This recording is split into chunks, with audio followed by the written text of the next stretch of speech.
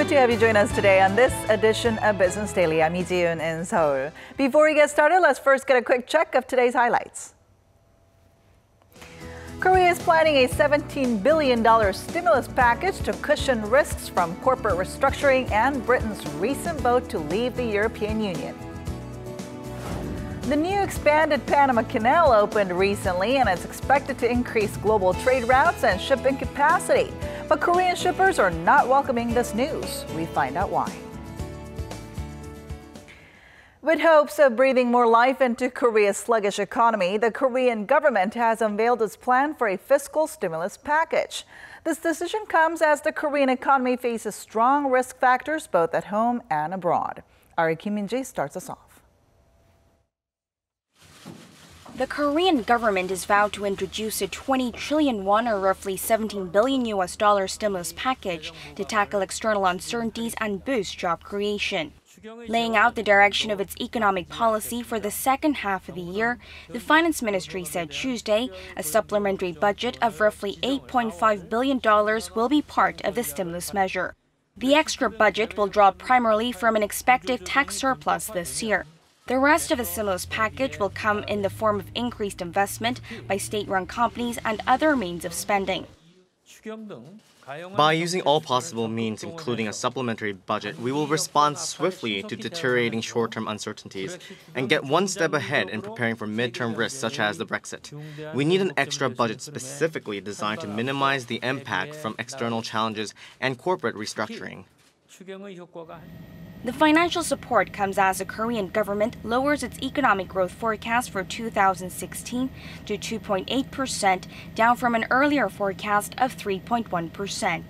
If the projections are correct, it will mean growth in the 2% range for a second straight year. Korea has seen its exports fall every month since last year due to slowing global demand. The country will also start feeling the full-blown impact of the government's nationwide corporate restructuring drive, which is expected to take a toll on employment and production. On top of that, although the fallout from Brexit is expected to have a limited impact on the Korean economy, indirect effects cannot be ruled out if it brings prolonged volatility to the global stock market and weighs on the global economy. The government expects the budget supplement to help the country achieve the growth target set for this year, although the exact size and timing of the injection will be determined after talks with the National Assembly. Kim Min-ji, Business Daily. And the stimulus package was unveiled during a meeting among the president and economy ministers to discuss the country's economic blueprint for the second half of the year. Here, President Park Geun-hye said reforms and restructuring stand at the center when it comes to improving Korea's economic fundamentals and creating more jobs. The president also called for special measures like an around-the-clock risk management system to monitor and respond to market changes as the global economy continues to deal with the fallout from Britain's exit from the European Union. And noting the need to promote new industries to create growth engines, President Park promised more deregulation to help boost private investment. And the announcement for fresh stimulus comes on the heels of the Brexit referendum on Friday, which sent shockwaves throughout financial markets around the world, although Korean markets have regained some stability this week. For more on the government's announcement and what Brexit means for Korea, Professor Yang Jun-seok from the Catholic University of Korea joins us in the studio today. So good to see you, Professor. Happy to be here. So with hopes of cushioning risks from the Brexit and the ongoing corporate restructuring drive, the Korean government today announced plans to draw up a fiscal stimulus package. Now, how is this going to affect Korea's financial markets, and do you think this fresh stimulus package is going to serve its purpose? Well, I think it was necessary, but the devil is in the details. It can be very useful or it could be wasted. To get behind the figures, the 20 trillion won figure, the 10 trillion was something that was already budgeted, and $10 trillion is additional. So in a sense, there's only a 10 trillion won additional money involved.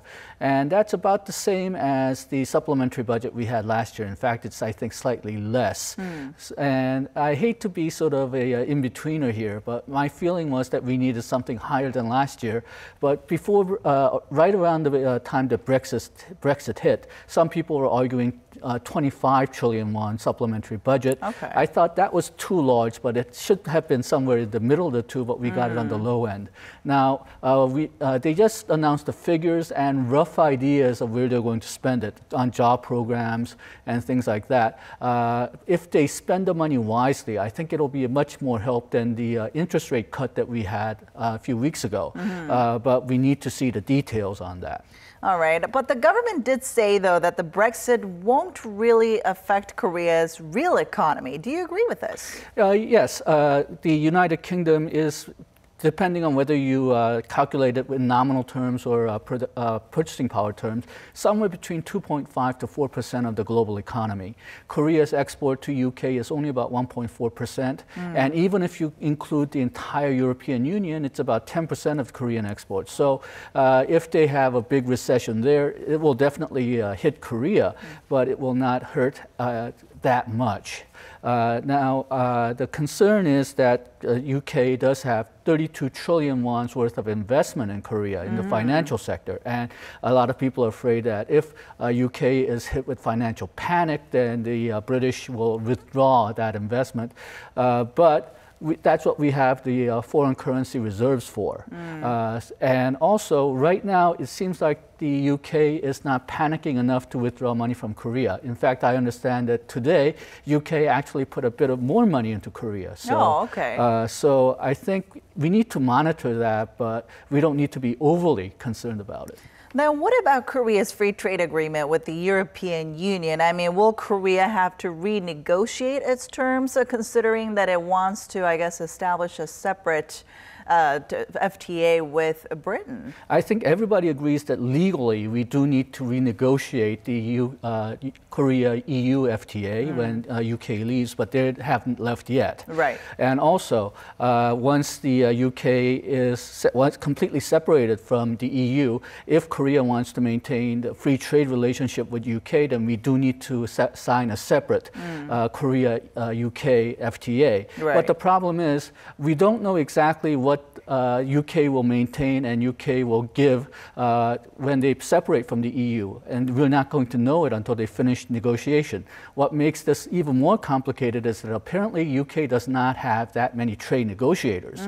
So their first concern is going to be negotiating with the EU, not Korea. Right. And Korea won't be able to do any real negotiations with the UK and perhaps even with the EU until that negotiation is over. So it may take 2 or 3 years. Oh, so that's quite a long time there. Now, we have seen a lot of changes in the global economy with this Brexit. Are there any potential changes, though, that might yield more benefits for the Korean economy from this Brexit? I really can't see any. Yeah. Some people are saying that because the Korean won has depreciated and the Japanese yen has appreciated, it will help Korean companies export and compete with Japanese firms. But if we look at what happened in the last 5 to 7 years, whenever there is a foreign economic problem, or whenever the Fed is expected to raise the interest rate, you have a lot of money flowing out of Korea, so Korean currency depreciates. And then whenever you have a foreign crisis, you have the yen using as a safe currency, so yen appreciates. But when the problems die down in about a month or 2 months, everything goes back to normal. So what we ended up having is just a whole lot of volatility without any permanent changes in competitiveness. And I'm afraid that unless things really go badly in Europe, I think that's what's going to happen here. So aside from Korea, what are the prospects for the European Union? Well, the UK is having so many problems right now, I don't even know where to start. Their political structure is falling apart, not just for the ruling party, but also the minority parties as well. Their banks and businesses, they're not in a panic mode, but they're definitely in a contractionary mode. So everybody expects the UK to go into a serious recession. And then at least the global problem, it doesn't seem to be a global problem anymore. Every day passes by, becomes more of a European problem and UK problem more specifically.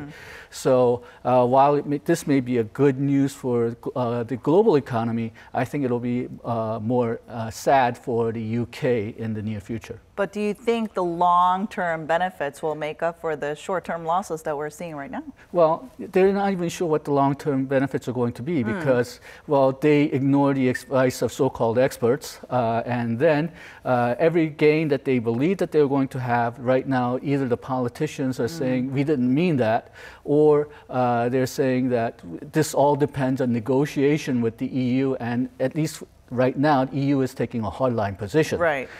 So we don't know what the long-term benefits are going to be, and the short-term recession is coming up. And of course, there are worries that this Brexit is going to create a domino effect in the European Union. So what are some of the other factors that might weigh on the global economy from here on out? Okay, I think everybody's concentrating on the immigration issue. You have two groups of countries who really want to leave the EU. One is the East European developing countries, but overall their population seems to be happy with the EU, being in the EU, because they're getting a lot of subsidies because they're the poorer countries in the EU.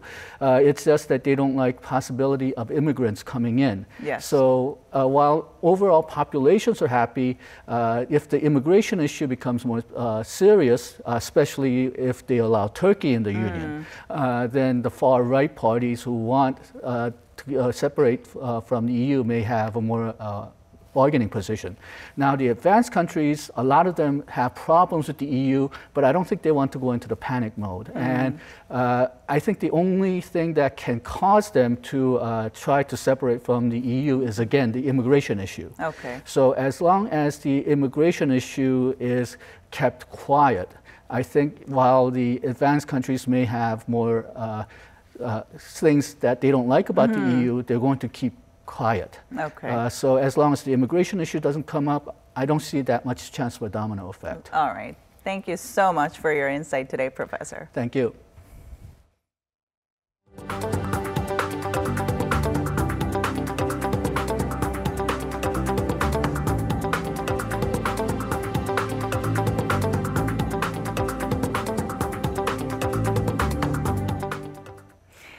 Korea's consumer sentiment remained sluggish this month as uncertainties grew both in and outside of the country, with the index coming in at 99 in June, unchanged from May. The Bank of Korea says the figure last month ended a 2-month upward streak in March and April. The monthly index reflects the overall economic outlook of consumers, their living conditions, and future spending plans. A reading below 100 means pessimists outnumber optimists. Within the economy, the government's push to overhaul Korea's struggling industries played a large part in dampening consumer outlook. Korea ranks 14th on a survey measuring mobile internet access in 134 countries. According to the Mobile Connectivity Index released on Tuesday by the GSMA, Korea scored 80.7 out of 100 in 4 areas of mobile internet connectivity, which are infrastructure, affordability, consumer readiness, and content. What's noticeable is that Korea topped the rankings for its mobile infrastructure and came in 8th place for consumer affordability, but earned lower scores for consumer readiness and content. Meanwhile, Australia ranked on top with 84.7 points, while Singapore came in just 1 spot above Korea in 13th place, making it the highest-ranking Asian country on the list. The GSMA is an international trade association that represents over 250 companies in the global telecommunications sector. Panama celebrated a new milestone this week, the grand opening of an expanded Panama Canal, and with it, hopes for a new era in global shipping. But as people there celebrate the 9-year effort, Korean shippers are dreading an economic hit to their already light pockets. Our Eunice Kim explains why. Music and fireworks fill the skies of Panama on Sunday local time to celebrate the official opening of an expanded Panama Canal. The Panama Canal 102 years ago connected 2 oceans. Today it connects the present and the future. Officials have high hopes for the 80-kilometer waterway that links the Pacific Ocean to the Atlantic. The $5.4 billion expansion can accommodate the passing of much bigger ships, nearly tripling its maximum capacity from 5,000 containers to 14,000. The goal is to secure 98% of the world's shipping traffic. But of course, this comes at a time when the shipping industry as a whole has been sputtering. And while the expanded route will indeed cut travel time for Korean shippers, they're concerned about a different prospect, a further dropping profit margin. Ultimately, the worry is that freight charges will fall more on top of the oversupply. Consider this. Before the expansion, more than half of Hyundai Merchant and Hanjin Shipping's 161 vessels were unable to pass through the Panama Canal.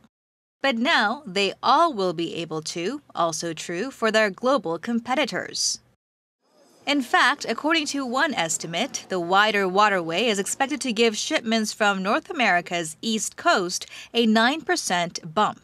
But the number of ships to fill those orders is to eclipse that at 12%. Which is why experts are calling on Korean shippers to update their fleet by building larger vessels with the support of the government if they don't want to have the rear of Chinese transporters as their view.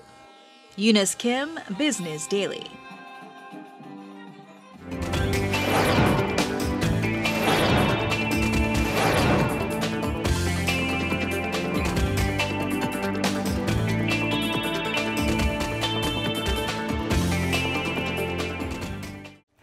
And that does it for today. But we'll be back tomorrow with more at the same time, same place for your Business Daily. So don't forget to tune in then.